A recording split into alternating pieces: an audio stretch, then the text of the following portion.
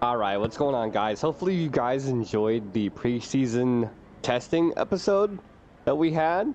There's a little bit of glitching there going on with Dan Tictum. But we're going to be hopping right into the qualifying. We had a couple upgrades. If you guys didn't notice before, I probably didn't show them to kind of help out. So that's why Dan Tictum showed so high in the practice. So hopefully we will do pretty good in qualifying. We're hoping for top 15, get out of Q1. But we'll have to wait and see how it goes. So we'll see you back on the track.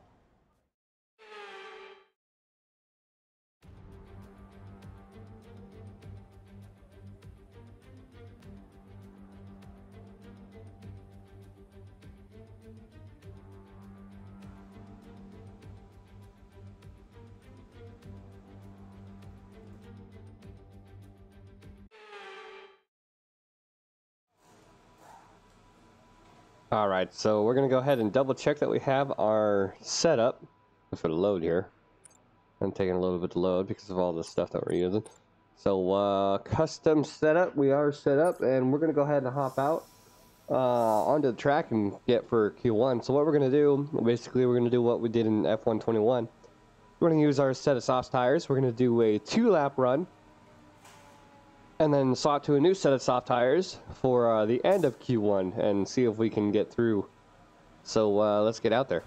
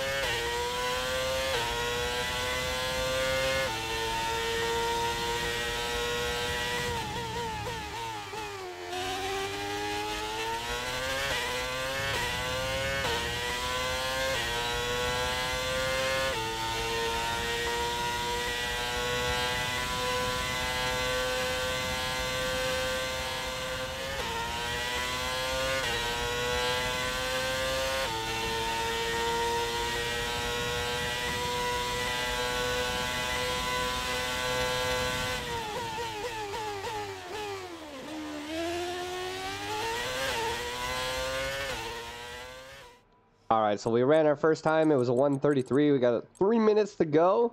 So we have some time to catch up to Dan Tictum here as he got P11. So we're going to try to get out of Q1. So we're going to hop out. We're going to hop right back out onto the track.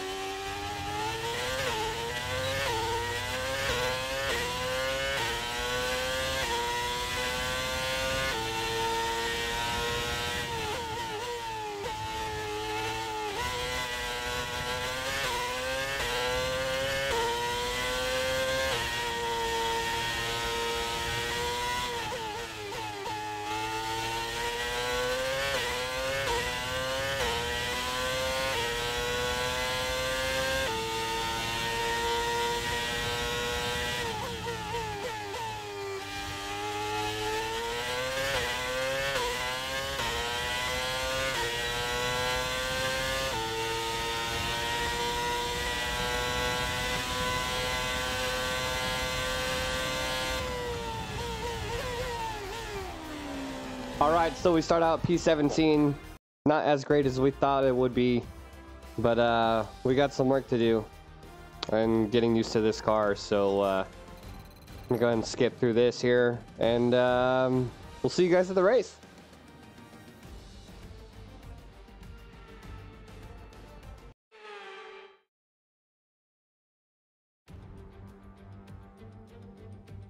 Months of rumour and speculation all come to an end today as we return to racing for the opening event of what promises to be an enthralling season. Welcome along then to round one of this year's Formula One World Championship. Formula One returns to the desert today on this exceptional 3.36 mile circuit. 15 corners provide plenty of overtaking opportunities, and it could be a strategic race, this one, with Sakia notorious for eating up the rear tyres. Watch out for drivers managing their rubber at some point during the Grand Prix. It's time to take a look at our starting grid for today's race. An immense lap from Carlos Sainz yesterday puts him in pole position, and it's Charles Leclerc in P2. As we continue through the rest of the grid today, we have Perez, Verstappen, and Sir Lewis Hamilton, and Russell, Fernando Alonso, Ocon, Ricciardo, and Kevin Magnussen, Bottas, Joe, Pierre Gasly, and Ticktum, Mick Schumacher, Albon, Johnson, and Yuki Tsunoda, Stroll, Norris, Latifi, and Sebastian Vettel starts from the back of the grid. And now it's time to head down to the track.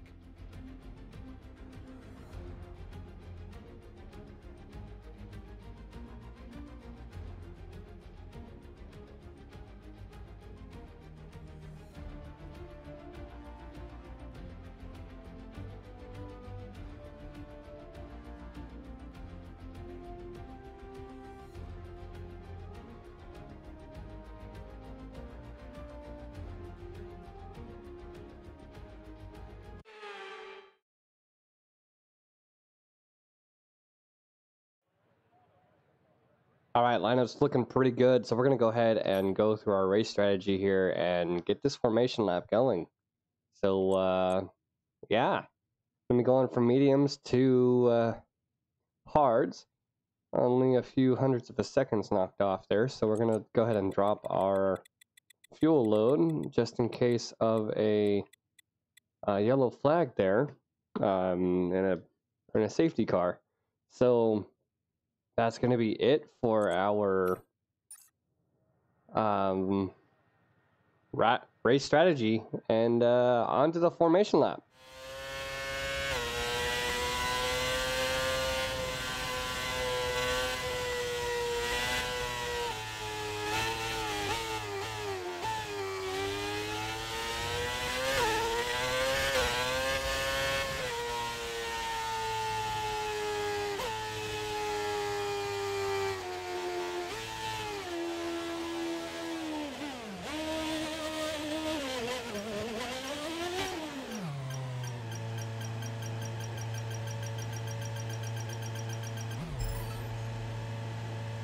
All right, hopefully you guys enjoyed that first formation lap. We have our 5 red lights of the first new season of 22, and we are off. Everyone's off to a pretty good start. Our times are coming up on the board. Yuki Tsunoda moves on the right side as we're moving up to the first turn. Very big pile up. A lot of people going 3 wide on this turn. We're making a move on the inside against Alfa Romeo, Venturi, Bottas, and Joe Granu. And up next, Dan Ticktum here is our teammate. Getting caught between Venturi, Bottas, and Joe Granu. Going to be coming along the first straight. We have the Pierre Gasly and Daniel Ricciardo fighting for position on the inside of the turn. And we have managed to make a move against Alfa Romeo. Joe Granu going on the inside there. You can see him in the mirror. And yeah, we're starting to single file here as we come to turn 10, turn 11.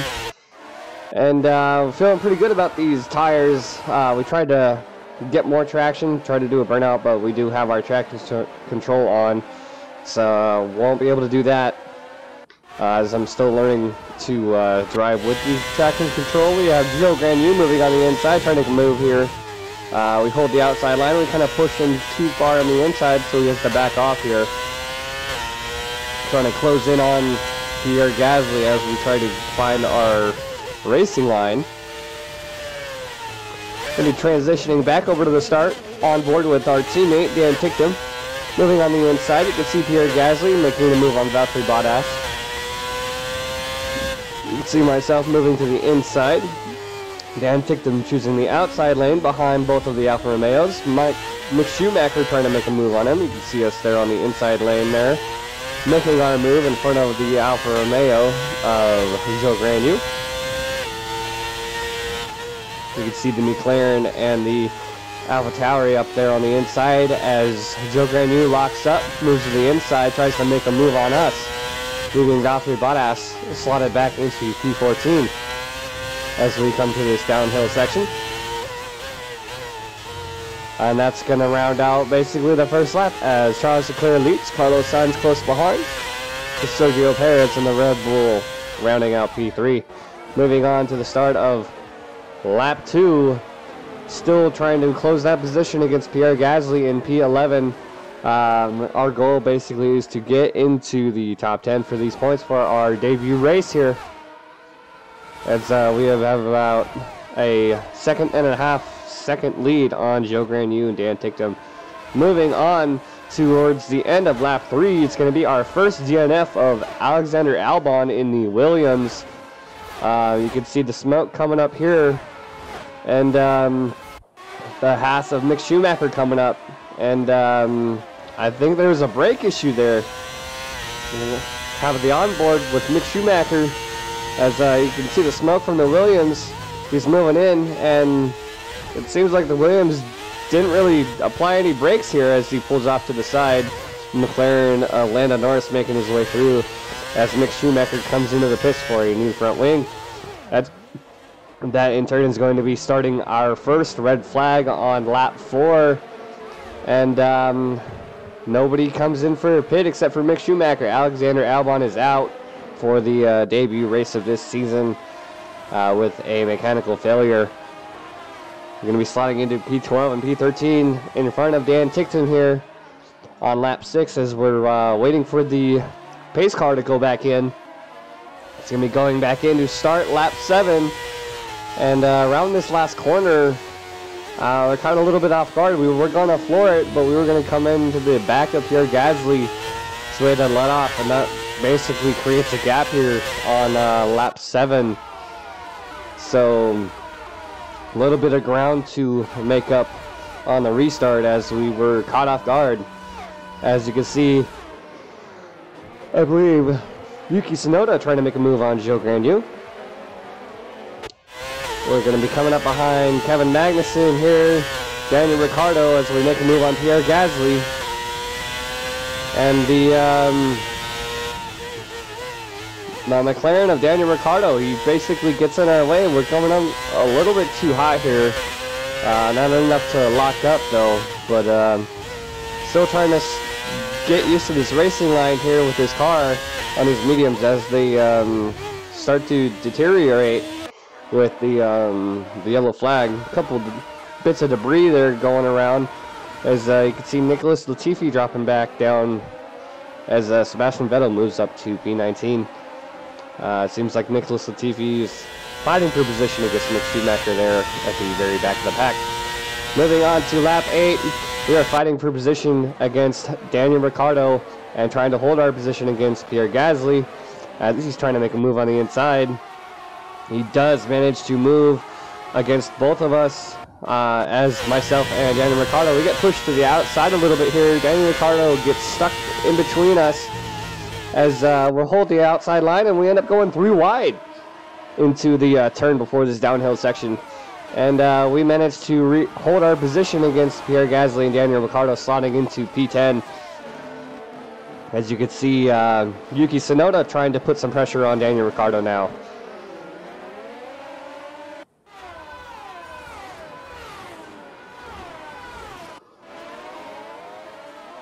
Moving on to lap 13, we still have this fight against Pierre Gasly and Daniel Ricciardo. Daniel Ricciardo is still closing in on us as Pierre Gasly dropped back a little bit.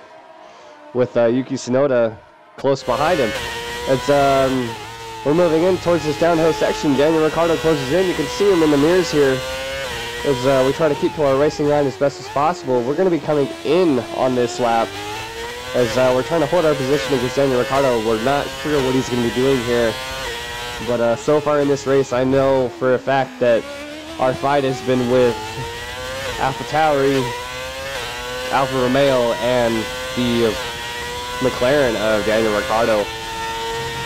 So some pretty early rivalries to choose from here, but trying to hold our position currently against Daniel Ricciardo for, I believe, 4 points here for P8. So holding our line as best as possible. You can see Daniel Ricciardo there, still about just under half a second behind us. He's gaining on us a little bit, but where it counts on the corners, as we don't have that much engine power under this hood for this car as we go into the pits. But we're not the only ones to go into the pits. We have Daniel Ricciardo, I believe Pierre Gasly, and then I believe another one of Zhou Guanyu. Yes, Zhou Guanyu, myself, Daniel Ricciardo, Fernando Alonso, Max Verstappen, we all come into the pits for our single pit stop. There goes Fernando Alonso in the Alpine. And then we finally come out of the pits. We actually hit a good time for our pit stop, and we end up coming out in front of Daniel Ricciardo, which is always good as we start lap 14 on cold hards. And a little bit of time to get used to the cold hards. I'm trying to heat them up as best as possible here as we come back out onto the track. Daniel Ricciardo is a ways back there as he's trying to get used to his hards as we come to the downhill section here. Hitting these curves, trying to get some more wear and tear into these tires without trying to spin out. You can see the Alpine Fernando Alonso there, as the McLarens are close behind, as well as the Haas of Kevin Magnussen in P14. Dan Tickton has still yet to pit, so he's sitting up there in P6 behind Yuki Tsunoda, who also has not pit yet. So they're sitting up there pretty high for points, but we are only halfway through this race. Moving on to lap 14, we have an onboard from Daniel Ricciardo. He ends up going wide on his one lap old tires. Or not even a lap old tires. He ends up running it wide and flat, basically hitting on the brakes too hard. So we regain that position against Daniel Ricciardo, and still trying to close that 7-second gap on Fernando Alonso, as we still hold our position of about a half a second in front of Daniel Ricciardo. Yuki Tsunoda and Dan Tickton finally come in for their pits on lap 15. I believe they both went to the hard compound tires as well. A lot of people started on the medium compound, and those of them who started on the hard compound are still running in the race. So I believe Fernando Alonso, George Russell, Lance Stroll, Sebastian Vettel, Lance Stroll, I believe those guys are still on their hards from the start of the race because they started in the back. Especially Sebastian Vettel there, currently in P3, and he started in last place in 22nd. So that's a big change for him running those hards. So we're kind of expecting to see where he's going to end up with those that pit stop, maybe to the hards. Another onboard from Daniel Ricciardo on lap 18. We end up spinning out on these tires. We hit the curb a little bit too much. Daniel Ricciardo capitalizes on this move, moves on the inside as we fight to defend our position here, trying to hold on the outside, give him the space we can. We ended up pushing him a little bit too far on the inside. He dropped back, but he still manages to hold that position here as we come to the back straight. Closing in on him, trying to get that toe here, as DRS is still active because the yellow flag was at the beginning of the race. Yuki Tsunoda just over a half second behind us, but that's not our worry right now. We're trying to attack Daniel Ricciardo as best as possible here, and getting the DRS as well on Daniel Ricciardo.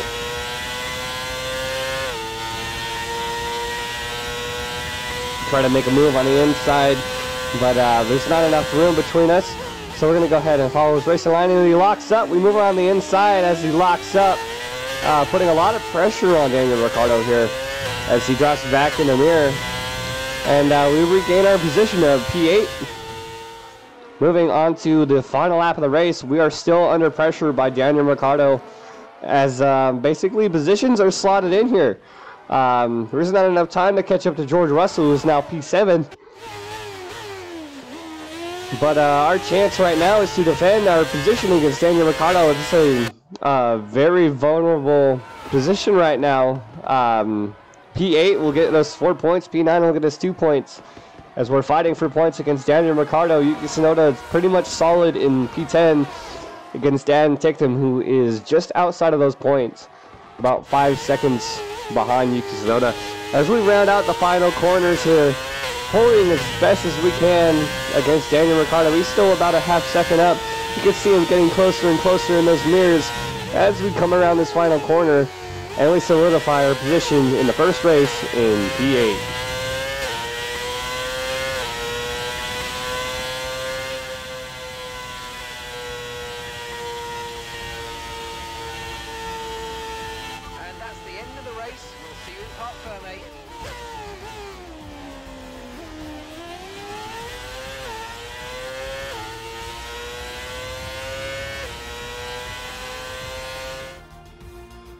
Here's our winner, pulling their Ferrari into Parc Ferme after a fantastic race.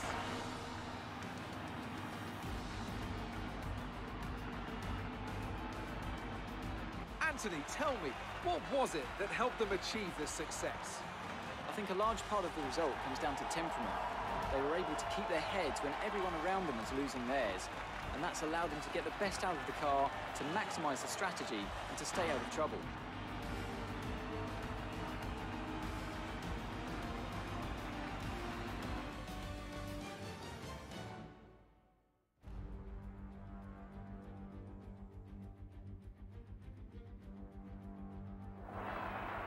Here come our winners now, a thrilling race and a tremendous effort by Ferrari. Their history is well known, so it's no surprise to fans the world over to see them come out on top once again.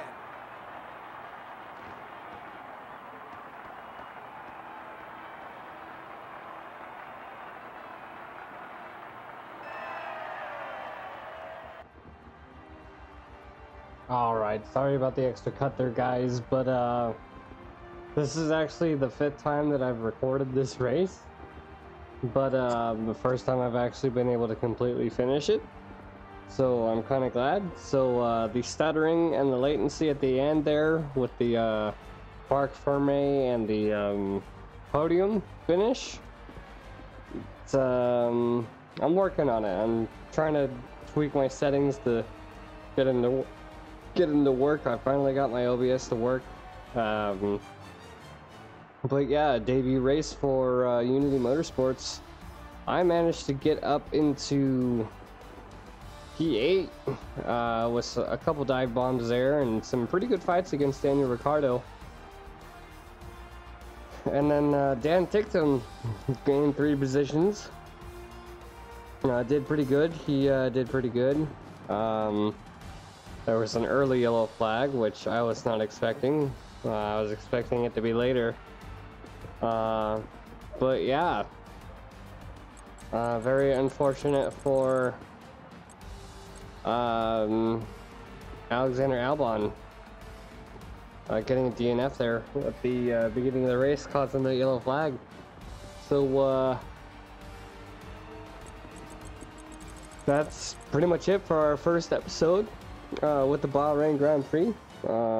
1 of 10 races for this season, so hopefully by next episode or race number 3 we will have these settings figured out for you guys. So hopefully you guys enjoy the video, and we'll see you guys later.